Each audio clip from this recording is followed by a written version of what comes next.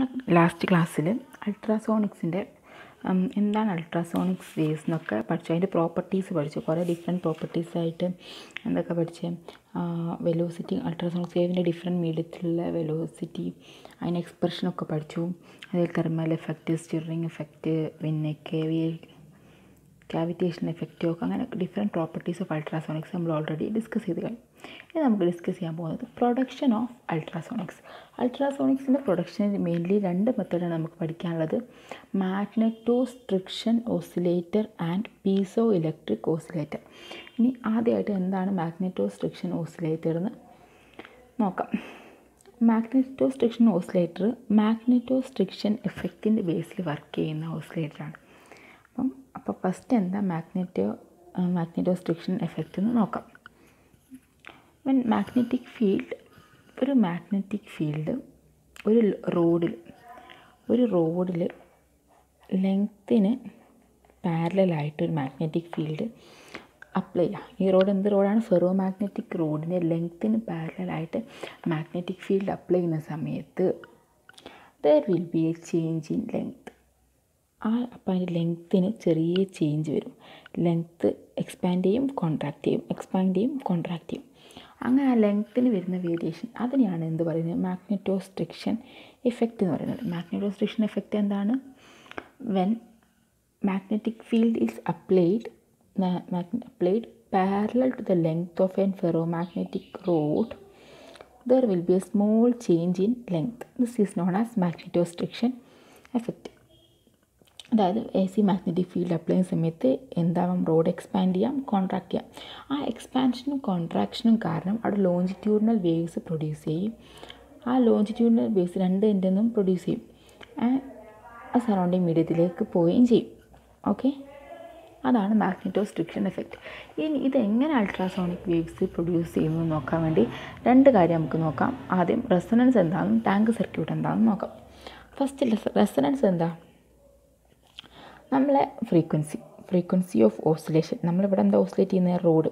ആ റോഡിൻ്റെ oscillation natural ഫ്രീക്വൻസിക്ക് ഈക്വൽ ആകുന്ന സമയത്ത് ആംപ്ലിറ്റ്യൂഡ് എന്താവും? മാക്സിമം ആവും. ആംപ്ലിറ്റ്യൂഡ് എപ്പോഴാണ് മാക്സിമം ആവുക? Frequency of oscillation equal to the natural frequency of vibration. അപ്പോൾ എന്താവും? ആംപ്ലിറ്റ്യൂഡ് മാക്സിമം ആയിരിക്കും. അപ്പം ആ മാക്സിമം ആവുന്ന ആംപ്ലിറ്റ്യൂഡിനെ അതാണ് എന്തിനു യൂസ് ചെയ്യുന്നത്? പ്രൊഡക്ഷൻ ഓഫ് അൾട്രാസോണിക്സിന് വേണ്ടിയിട്ട് യൂസ് ചെയ്യുന്നത്. അതിനുവേണ്ടി നമ്മുടെ സർക്യൂട്ടിൽ ഒരു ടാങ്ക് സർക്യൂട്ടും കൂടി ഇൻക്ലൂഡ് ചെയ്യുന്നുണ്ട്. അപ്പോൾ എന്താണ് ടാങ്ക് സർക്യൂട്ട് എന്ന് നോക്കാം. Tank circuit consist of an variable capacitor C and an inductance coil L in parallel to each other. ഇനി ഹൈ ഫ്രീക്വൻസി ഓസിലേഷൻസ് പ്രൊഡ്യൂസ് ചെയ്യാൻ വേണ്ടിയിട്ടാണ് എന്ത് യൂസ് ചെയ്യുന്നത്? ടാങ്ക് സർക്യൂട്ട് യൂസ് ചെയ്യുന്നത്. ഇതിൽ നിന്ന് പ്രൊഡ്യൂസ് ചെയ്യുന്ന ഫ്രീക്വൻസി എന്ന് പറയുന്നത് ഗാമ എന്ന് പറയുന്നത് ടാങ്ക് സർക്യൂട്ടിൻ്റെ ഫ്രീക്വൻസി ഡിനോട്ട് ചെയ്യുന്ന ലെറ്റർ ഗാമ വിചാരിച്ചോ, അല്ലെങ്കിൽ ഒരു F, ഏത് ലെറ്റർ ആയാലും പ്രശ്നമില്ല. F is 1/2π√LC, where L is the inductance and C is the capacitance. Okay, ഇതാണ് ടാങ്ക് സർക്യൂട്ട്സ്. ഇനി വേരിയിങ് കപ്പാസിറ്റർ, ഈ വേരിയബിൾ കപ്പാസിറ്റർ നമ്മൾ അഡ്ജസ്റ്റ് ചെയ്യുന്നത് എങ്ങനെയാണ്? റെസൊണൻസ് ഫ്രീക്വൻസിയിൽ അഡ്ജസ്റ്റ് ചെയ്ത് വരുന്ന രീതിയിലുള്ള ഒരു വാല്യൂ ആണ് നമ്മൾ അഡ്ജസ്റ്റ് ചെയ്ത് കൊടുക്കുക? ഈ വേരിയബിൾ കപ്പാസിറ്ററിന് അഡ്ജസ്റ്റ് ചെയ്ത് കൊടുക്കുക. ഓക്കെ, ഇനി നമ്മളിതിൻ്റെ മാഗ്നെറ്റോസ്ട്രിക്ഷൻ ഓസിലേറ്ററിൻ്റെ വർക്കിംഗ് എങ്ങനെയാണെന്ന് നോക്കാം. ഇതാണ് നമ്മളെ മാഗ്നെറ്റോസ്ട്രിക്ഷൻ ഓസിലേറ്ററിൻ്റെ സർക്യൂട്ട്. ഇതിനെന്താ കൺസിഡർ ചെയ്യുന്നത്? It consist of A thin ferromagnetic road. അതാണ് എന്ത്? AB എന്ന് പറയുന്നത് എന്താ? ഒരു തിൻ ഫെറോമാഗ്നറ്റിക് റോഡാണ്. അതിൽ L1 L2 എന്ന് രണ്ട് ഇൻഡക്റ്റൻസ് കോയിലാണ് ആ റോഡിന് വൗണ്ട് ചെയ്ത് കിടക്കുന്നത്. ഈ L1 എങ്ങോട്ടാണ് കണക്ട് ചെയ്തിരിക്കുന്നത്? ഒരു വേരിയബിൾ കപ്പാസിറ്ററിലേക്ക്. അങ്ങനെ അവിടെ എന്തുണ്ടായി? ഒരു ടാങ്ക് സർക്യൂട്ട് ഉണ്ടായി. ഈ ടാങ്ക് സർക്യൂട്ടിൻ്റെ ഒരു ടെർമിനൽ അവിടെ നിൽക്കട്ടെ. അതേപോലെ തന്നെ ഇൻഡക്റ്റൻസ്, ഇതെന്താ സംഭവം? നിങ്ങൾ പഠിച്ച സാധാരണ ട്രാൻസിസ്റ്ററിന് എന്തൊക്കെ ഉണ്ടാവും? ഒരു എമിറ്റർ ഉണ്ടാവും, ഒരു ബേസ് ഉണ്ടാവും, ഒരു കലക്ടർ ഉണ്ടാവും. ഒരു എമിറ്റർ, ബേസ്, കലക്ടർ. ഇത് ഒരു NPN ട്രാൻസിസ്റ്ററാണ്. Emitter, base, collector. ഈ ബേസ് എങ്ങോട്ടാണ് ജോയിൻ ചെയ്തിരിക്കുന്നത്? L2യിലേക്കും. കലക്ടർ എൻഡ് നമ്മളെ വേരിയബിൾ കപ്പാസിറ്ററിൻ്റെ ഒരു എഡ്ജിലേക്കുമാണ് ജോയിൻ ചെയ്തിരിക്കുന്നത്. ആൻഡ് പിന്നെ ഒരു ബാറ്ററി ഉണ്ട്, ഒരു കറണ്ടിൻ്റെ ഫ്ലക്ച്വേഷൻസ് മനസ്സിലാക്കാൻ വേണ്ടി ഒരു മില്ലി ആംമീറ്റർ, ഒരു സ്വിച്ച്. ഇനി നമ്മൾ സ്വിച്ച് ഓൺ ചെയ്യുമ്പോൾ എന്താ സംഭവിക്കുന്നത്? Capacitor gets charged and discharges through L1. Capacitor charge ആവുകയും L1 വഴി ഡിസ്ചാർജ് ചെയ്യുകയും സംഭവിക്കും. അപ്പോൾ അവിടെ എന്തുണ്ടാവും? ഒരു ഫ്രീക്വൻസി ഉണ്ടാവും. ആ ഫ്രീക്വൻസി പറയുന്നത് എന്താ? F=1/2π√LC. നമ്മൾ നേരത്തെ LC പറഞ്ഞ് ഇവിടെ Lന് പകരം L1 ആണ്.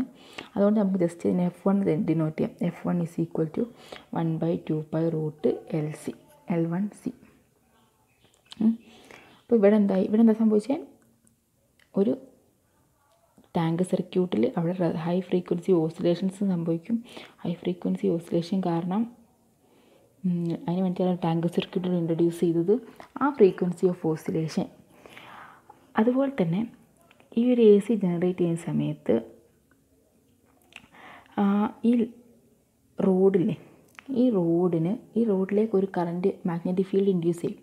നമ്മൾ ഈ L1 L2 കാരണം ഇതിലേക്ക് എന്ത് ഇൻഡ്യൂസ് ചെയ്യും? ഒരു മാഗ്നറ്റിക് ഫീൽഡ് ഈ റോഡിന് പാരലലായിട്ട് ഇൻഡ്യൂസ് ചെയ്യും. അപ്പോൾ ആ റോഡിന് എന്ത് സംഭവിക്കും? ലെങ്ത്തിന് കോൺട്രാക്ഷനും എക്സ്പാൻഷനും സംഭവിക്കും. അപ്പോൾ എന്താ സംഭവിക്കുക? റോഡിന് കോൺട്രാക്ഷനും എക്സ്പാൻഷനും സംഭവിക്കുന്ന സമയത്ത് അത് അവിടെ മാഗ്നെറ്റോസ്ട്രിക്ഷൻ ഇഫക്റ്റ് നടക്കും. അവിടെ എന്താ നടക്കുക? മാഗ്നെറ്റോസ്ട്രിക്ഷൻ ഇഫക്റ്റ് നടക്കും. ഓക്കെ. അപ്പോൾ ആ പ്രിൻസിപ്പിൾ ഓഫ് മാഗ്നെറ്റ്, അപ്പോൾ അവിടെ എന്ത് പ്രൊഡ്യൂസ് ചെയ്യും? Longitudinal waves are produced by due to expansion and contraction of the റോഡിൻ്റെ എക്സ്പാൻഷനും കോൺട്രാക്ഷനും കൊണ്ട് അവിടെ എന്ത് ഉണ്ടാവും? വേവ്സ് പ്രൊഡ്യൂസ് ചെയ്യും. ഇനി ഈ റോഡ് വൈബ്രേറ്റ് ചെയ്യുന്ന സമയത്ത് L2ലും എന്ത് ഇൻഡ്യൂസ് ചെയ്യും? L2ലും EMF പ്രൊഡ്യൂസ് ചെയ്യും. അതെങ്ങോട്ട് കൊടുക്കും? ട്രാൻസിസ്റ്ററിന് ഫീഡ്ബാക്ക് ആക്കി കൊടുക്കും. ഇവിടെ വരുന്ന ലോസിനെ മെയിൻറ്റെയിൻ ചെയ്യാൻ വേണ്ടിയിട്ട് ഈ ട്രാൻസിസ്റ്ററിൽ ഫീഡ്ബാക്ക് കൊടുക്കുന്നത് എന്താ? ഈ L2 ആണ്. അതിന് വേണ്ടിയിട്ടാണ് L2. Okay. Overcome loss of energy in the tank സർക്യൂട്ടിലെ എനർജി ലോസിന് വേണ്ടിയിട്ടാണ് എന്ത്? L2 ഉള്ളത്. മനസ്സിലായോ? ഇപ്പോൾ എവിടെ നിന്നാണ് ഇത് ഉണ്ടാകുന്നത്? ഇതിൻ്റെ ഫ്രീക്വൻസി, ഇവിടെ ഒരു ഫ്രീക്വൻസി ഉണ്ട്. ആ ഫ്രീക്വൻസി കാരണമാണ് ഇവിടെ എന്ത്? ഹൈ ഫ്രീക്വൻസി കാരണം ഇവിടെ ഒരു മാഗ്നറ്റിക് ഫീൽഡ് ഉണ്ടാവും. അവിടെ ഒരു AC കറണ്ട് ഇൻഡ്യൂസ് ചെയ്യും. ആ മാഗ്നറ്റിക് ഫീൽഡാണ് AC കറണ്ട് ഇൻഡ്യൂസ് ചെയ്യുന്നത്. ഇതിന് പാരലലായിട്ടൊരു മാഗ്നറ്റിക് ഫീൽഡ് അവിടെ ജനറേറ്റ് ചെയ്യും. ആ മാഗ്നറ്റിക് ഫീൽഡ് കാരണം ഈ റോഡ് എക്സ്പാൻഡ് ചെയ്യും, കോൺട്രാക്ട് ചെയ്യുകയും ചെയ്യും. അതവിടെ എന്ത് ജനറേറ്റ് ചെയ്യും? High frequency longitudinal waves produce ചെയ്യും. ഇനി ഇവിടെ എങ്ങനെ റെസൊണൻസ് നടക്കണമെന്ന് നോക്കാം. നെക്സ്റ്റ് പറയാൻ പോകുന്നത് പീസോ ഇലക്ട്രിക് ഓസിലേറ്ററിനെ പറ്റിയിട്ടാണ്. നമ്മൾ നേരത്തെ പറഞ്ഞു മാഗ്നെറ്റോസ്ട്രിക്ഷൻ ഓസിലേറ്റർ വർക്ക് ചെയ്യുന്നത് മാഗ്നെറ്റോസ്ട്രിക്ഷൻ ഇഫക്റ്റ് കാരണം. അപ്പോൾ പീസോ ഇലക്ട്രിക് ഓസിലേറ്റർ വർക്ക് ചെയ്യുന്നത് പീസോ ഇലക്ട്രിക് ഓസിലേറ്ററിൻ്റെ പ്രിൻസിപ്പിൾ യൂസ് ചെയ്തിട്ടാണ്. ഓക്കെ.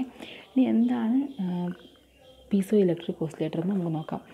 അതായത് ഒരു മെറ്റീരിയൽ, ഒരു ക്രിസ്റ്റൽ, ആ ക്രിസ്റ്റലിൽ രണ്ട് സർഫസിൽ നിന്നും മേലെ നിന്നും താഴെ നിന്നും, അതായത് ഒരു ക്രിസ്റ്റൽ എടുക്കുക. ആ ക്രിസ്റ്റലിൻ്റെ രണ്ട് സർഫസിൽ നിന്നും എന്ത് അപ്ലൈ ചെയ്യാം? മേലെ നിന്നും താഴെ നിന്നുമായിട്ട് പിന്നെ പ്രഷർ അപ്ലൈ ചെയ്യുന്ന സമയത്ത് ഓപ്പോസിറ്റ് ഫേസിൽ, ഈ ഫേസിലും അതുപോലെ താഴെ ഫേസിലും, രണ്ട് ഫേസിലും പ്രഷർ അപ്ലൈ ചെയ്യുന്ന സമയത്ത് എന്താ സംഭവിക്കുന്നത്? അവിടെ ഒരു പൊട്ടൻഷ്യൽ ഡിഫറൻസ് ജനറേറ്റ് ചെയ്യുകയാണ് ചെയ്യുന്നത്. എന്താ സംഭവിക്കുന്നത്? Potential difference is when mechanical pressure is applied across the one pair of the opposite faces. ഏതിൻ്റെയൊക്കെ? ക്രിസ്റ്റലും tourmaline പോലത്തെ ക്രിസ്റ്റലിൻ്റെ ഓപ്പോസിറ്റ് ഫേസസിൽ പ്രഷർ അപ്ലൈ ചെയ്യുന്ന സമയത്ത് A potential difference will be developed across the faces. ഇവിടെ ഒരു potential difference generate ചെയ്യും. ഇതിലാണ് pressure കൊടുക്കുന്നതെങ്കിൽ ഇവിടെ ഒരു potential difference generate ചെയ്യും. അതെയാണ് എന്ത് പറയുന്നത്? പീസോ ഇലക്ട്രിക് എഫക്റ്റ് എന്ന് പറയുന്നത്. ഇനി നമ്മൾ ഇവിടെ പീസോ ഇലക്ട്രിക് ഓസിലേറ്റർ വർക്ക് ചെയ്യുന്നത് ഇൻവേഴ്സ് പീസോ ഇലക്ട്രിക് എഫക്റ്റിൻ്റെ ബേസിലാണ്. അപ്പോൾ എന്താണ് ഇൻവേഴ്സ് പീസോ ഇലക്ട്രിക് എഫക്റ്റ്? നേരെ തിരിച്ച് നമ്മൾ ഒരു AC വോൾട്ടേജ് അപ്ലൈ ചെയ്യാം അക്രോസ്, ഒരു AC വോൾട്ടേജ് അല്ലെങ്കിൽ ഒരു പൊട്ടൻഷ്യൽ ഡിഫറൻസ് ഒരു ക്രിസ്റ്റലിന് അക്രോസ് അപ്ലൈ ചെയ്യുന്ന സമയത്ത് ആ ക്രിസ്റ്റൽ അവിടെ നിന്ന് കിടന്നിട്ട് കംപ്രസ് ചെയ്യും, എക്സ്പാൻഷനും നടക്കും. അതായത് ക്രിസ്റ്റൽ ഇവിടെ നിന്ന് ഓസിലേറ്റ് ചെയ്യും. അങ്ങനെ due to this high frequency oscillation ക്രിസ്റ്റലിന് എന്ത് ചെയ്യും? ഹൈ ഫ്രീക്വൻസി ഓസിലേഷൻ സെറ്റപ്പ് ചെയ്യും. ഈ സെറ്റപ്പ് ചെയ്ത ഓസിലേഷൻ നാച്ചുറൽ ഫ്രീക്വൻസിക്ക് ഈക്വൽ ആവുന്ന സമയത്ത് നമുക്ക് എന്ത് പ്രൊഡ്യൂസ് ചെയ്യാൻ പറ്റും? അൾട്രാസോണിക്സ് അൾട്രാസോണിക് പ്രൊഡക്ഷൻ്റെ ഫിനോമിന നടക്കുന്നത് അപ്പോഴാണ്. അതായത് അൾട്രാസോണിക് വേവ്സ് നമുക്ക് അപ്പോൾ പ്രൊഡ്യൂസ് ചെയ്യാൻ വേണ്ടിയിട്ട് സാധിക്കും. ഇനി പീസോ ഇലക്ട്രിക് ഓസിലേറ്റർ എങ്ങനെയാണെന്ന് നമുക്ക് നോക്കാം. ഇതാണ് നമ്മളെ പീസോ ഇലക്ട്രിക് ഓസിലേറ്ററിൻ്റെ സർക്യൂട്ട്. ഇതിലെന്തൊക്കെയാണ് കൺസിഡർ ചെയ്യുന്നത്? ഒരു L1 L2 it consist of A primary transformer ഉണ്ട്. അതിൻ്റെ പ്രൈമറി കോയിൽ ഏതൊക്കെ? L1 L2 and secondary coil is L3. ഇനി L1ൻ്റെ ഒരു എൻഡ് എങ്ങോട്ടാണ് കൊടുത്തിരിക്കുന്നത്? It is connected to the base of the ഒരു ട്രാൻസിസ്റ്ററിൻ്റെ ബേസിലേക്കും മറ്റേ എൻഡ് വേരിയബിൾ കപ്പാസിറ്ററിലേക്കും കൊടുത്തു. അതേപോലത്തെ L2 is connected to the collector of the NPN transistor. നേരത്തെ പോലെ തന്നെയാണ് സർക്യൂട്ട്, ചെറിയ ചെറിയ മാറ്റങ്ങൾ മാത്രമേ വരുന്നുള്ളൂ. ഓക്കെ, ഇനി ഇവിടെ എന്താ സംഭവിക്കുന്നത്? നമ്മൾ സ്വിച്ച് ഓൺ ആക്കാം. Capacitor charges and discharges through L1. Capacitor എന്താവും? നമ്മൾ നേരത്തെ പറഞ്ഞ പോലെ തന്നെ സംഭവിക്കുന്നത്. Circuit switch on, capacitor gets charged and discharges through the coil L1 and electrical oscillation. ഈ ടാങ്ക് സർക്യൂട്ടിൽ ഒരു ഓസിലേഷൻ ജനറേറ്റ് ചെയ്യും. അതിൻ്റെ ഫ്രീക്വൻസി എന്താ? 1/2π√LC L1C, നേരത്തെ പറഞ്ഞത് തന്നെ കേട്ടോ. അങ്ങനെ ഇവിടെ ഒരു ഇതുണ്ടാവും. ഇവിടെ ജനറേറ്റ് ചെയ്യുന്ന ഓസിലേഷൻ EMF കാരണം induced EMF is developed in L3 ഒരു ഇൻഡ്യൂസ്ഡ് EMF ജനറേറ്റ് ചെയ്യും. അത് ഇതിൽ പീസോ ഇലക്ട്രിക്കിൽ അപ്ലൈഡ് ഫീൽഡായിട്ട് ആക്ട് ചെയ്യും. EMF is applied in the piezo electric crystal. അങ്ങനെ ക്രിസ്റ്റൽ എക്സ്പാൻഡ് ചെയ്യും, കോൺട്രാക്ട് ചെയ്യുകയും ചെയ്യും. ഇവിടെ നിന്നുള്ള ഫീൽഡ് അപ്ലൈ ചെയ്യുന്നതുകൊണ്ട് ക്രിസ്റ്റൽ ഇങ്ങനെ വൈബ്രേറ്റ് ചെയ്യാൻ തുടങ്ങും. ഓക്കെ, ഇങ്ങനെ ഇതിൽ അങ്ങനെ ഈ ക്രിസ്റ്റൽ ഇങ്ങനെ വൈബ്രേറ്റ് ചെയ്യുന്ന സമയത്ത് ഇവിടെ എന്താ സംഭവിക്കാം? അറ്റ് ദ സെയിം ടൈം അവിടെ ക്രിസ്റ്റൽ വൈബ്രേറ്റ് ചെയ്യും. അറ്റ് ദ സെയിം ടൈം ഒരു ഇൻഡ്യൂസ്ഡ് EMF എവിടെ ജനറേറ്റ് ചെയ്യും? L2ലും ജനറേറ്റ് ചെയ്യും. അത് എന്താവും? ഇവിടേക്ക് ഫീഡ്ബാക്ക് ആക്കി കൊടുത്തിട്ടുണ്ട്, കളക്ടറിലേക്ക് കൊടുത്തിട്ടുണ്ട്. എന്തിനാ? ടാങ്ക് സർക്യൂട്ടിലുള്ള ലോസിനെ കോമ്പൻസേറ്റ് ചെയ്യാൻ വേണ്ടിയിട്ടാണ് L2 Cയിലേക്ക് കൊടുത്തത്. നേരത്തെ L2 കൊടുത്തിട്ടുണ്ട്, ശ്രദ്ധിച്ചില്ലേ? അതേപോലെ നേരത്തെ രണ്ടാമത്തെ ഇൻഡക്ടറിന് ട്രാൻസിസ്റ്ററിലേക്ക് ഒരു കണക്ഷൻ പോയിട്ടുണ്ട്. അതും എന്തിനാണ്? ഈ ടാങ്ക് സർക്യൂട്ടിലെ ലോസിനെ കോമ്പൻസേറ്റ് ചെയ്യാൻ വേണ്ടിയിട്ടാണ്. ഇനി നേരത്തെ പറഞ്ഞ പോലെ തന്നെ ഇവിടെയും ചെയ്യാം. ഇവിടെയും നമുക്ക് എന്താ? Natural frequency of mode of vibration നമുക്ക് എന്ത് കിട്ടും? 1/12L√y/ρ തന്നെ കിട്ടും. ഇവിടെ സോളിഡ് ക്രിസ്റ്റലാണ് ജനറേറ്റ് ചെയ്യുന്നത്. Okay, 1/12L√y/ρ. നേരത്തെ സെയിം ഇക്വേഷൻസും കാര്യങ്ങളും തന്നെ എവിടെയും വരുന്നത്. നേരത്തെ പോലെ തന്നെ എഴുതുക. ആ നാച്ചുറൽ ഫ്രീക്വൻസി ഈ വൈബ്രേഷൻ ഫ്രീക്വൻസിക്ക് ഈക്വൽ ആകുമ്പോഴാണ് എന്ത്? മാക്സിമം ആംപ്ലിറ്റ്യൂഡിൽ ജനറേറ്റ് ചെയ്യുന്നത്. അപ്പോൾ അത് മാക്സിമം അൾട്രാസോണിക് വേവ്സ് അപ്പോഴാണ് നമുക്ക് കിട്ടുന്നത്. ഇനി ഇതിൻ്റെ അഡ്വാൻറ്റേജസ് എന്ന് പറയുന്നത് ഇത് മാഗ്നറ്റോസ്ട്രിക്ഷൻ ഓസിലേറ്ററിനേക്കാളും പിന്നെ എഫിഷ്യൻ്റാണ്. പിന്നെ അതുപോലെ തന്നെ നേരത്തെ പറഞ്ഞ ഇക്വേഷൻ 1/12L√y/ρ എന്ന് കിട്ടി. പിന്നെ അതുപോലെ തന്നെ എഫിഷ്യൻ്റ് ആയിട്ട് മാഗ്നറ്റോ ഓസിലേറ്ററിനേക്കാൾ എഫിഷ്യൻ്റാണ്. പിന്നെ നമുക്ക് നേരത്തെ 60 kHz വരെ പറ്റുള്ളൂ, പക്ഷേ ഇവിടെ 500 MHz വരെ നമുക്ക് ജനറേറ്റ് ചെയ്യാൻ വേണ്ടി സാധിക്കും. ഇനി ഡിസഡ്വാൻറ്റേജ് പറയുന്നത് cost of piezo electric crystal എന്ന് പറയുന്നത് വെരി ഹൈ ആണ്. എന്തിനാ വെച്ച് കമ്പയർ ചെയ്യുന്ന സമയത്ത് മാഗ്നറ്റോസ്ട്രിക്ഷൻ ഓസിലേറ്ററിന് ലോ കോസ്റ്റ് ആണ്, പക്ഷേ ഇതിൻ്റെ കേസിൽ കോസ്റ്റ് പറയുന്നത് പിന്നെ cost of the piezo electric crystal is very high. പക്ഷേ നൗ ഡേയ്സിൽ ഇതെന്താണ്? ഇത് കുറേ ചീപ്പർ ഫോമിലൊക്കെ ഡെവലപ്പ് ചെയ്ത് വരുന്നുണ്ട്. അപ്പോൾ ഇത്രയാണ് അൾട്രാസോണിക് വേവ്സിൻ്റെ പ്രൊഡക്ഷനെ പറ്റി പറയാനാണെങ്കിൽ ഉള്ളത്. ഇനി ഇതിൻ്റെ ഡിറ്റക്ഷനും ആപ്ലിക്കേഷനുമാണ് ഈ ചാപ്റ്ററിലുള്ളത്. ഒരു 2 ക്ലാസ് കൊണ്ട് ഈ ചാപ്റ്റർ തീരും. ഓക്കെ, ഇതിൽ പ്രോബ്ലംസ് ഒക്കെ ഉണ്ട്, നമുക്ക് ലാസ്റ്റ് ചെയ്യാം. Okay, thank you.